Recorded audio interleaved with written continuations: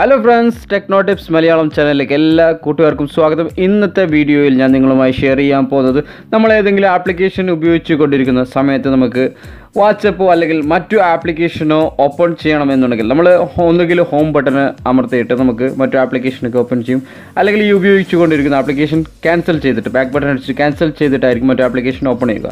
അതല്ലാതെ നമുക്ക് ജസ്റ്റ് ഇതുപോലെ ഷെയ്ക്ക് ചെയ്തിട്ട് നമ്മൾ ഉദ്ദേശിക്കുന്ന ആപ്ലിക്കേഷൻ ഓപ്പൺ ചെയ്യാനുള്ള ഒരു അടിപൊളി ട്രിക്കാണ് ഇന്നത്തെ വീഡിയോയിൽ ഞാൻ നിങ്ങളുമായി ഷെയർ ചെയ്യാൻ പോകുന്നത്. അപ്പോൾ ഈ വീഡിയോ നിങ്ങൾക്ക് ഇഷ്ടപ്പെടുകയാണെങ്കിൽ തീർച്ചയായും ലൈക്ക് ചെയ്യാനും ഷെയർ ചെയ്യാനും മറക്കരുത്.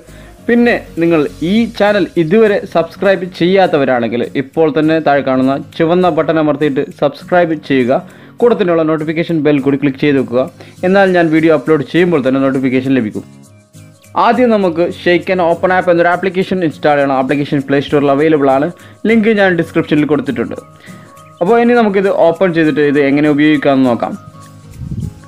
ഓപ്പൺ ചെയ്ത ശേഷം നമുക്ക് നമ്മുടെ ഫോണിലുള്ള എല്ലാ ആപ്ലിക്കേഷൻസും ഇവിടെ നമുക്ക് കാണാൻ പറ്റും. ഇതിൽ നിന്ന് നമുക്ക് ഷെയ്ക്ക് ചെയ്തിട്ട് പെട്ടെന്ന് ഉപയോഗിക്കാനുള്ള ആപ്ലിക്കേഷൻ സെലക്ട് ചെയ്തിട്ട് വെക്കാം, നമുക്ക് സെറ്റ് ചെയ്തിട്ട് വെക്കാം. അപ്പോൾ ഞാനിപ്പോൾ സിംപ്ലി ഇവിടുന്ന് വാട്ട്സ്ആപ്പ് സെലക്ട് ചെയ്തിട്ട് വെക്കുകയാണ്. സെലക്ട് ചെയ്ത ഉടനെ തന്നെ നമുക്ക് സർവീസ് സ്റ്റാർട്ടഡ് എന്ന് കാണിക്കും.